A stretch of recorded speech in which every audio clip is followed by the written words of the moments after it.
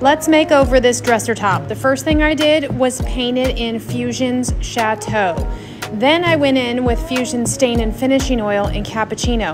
I applied it all over the piece, not worrying about how the application was going on, because the final look is in the technique of taking it off.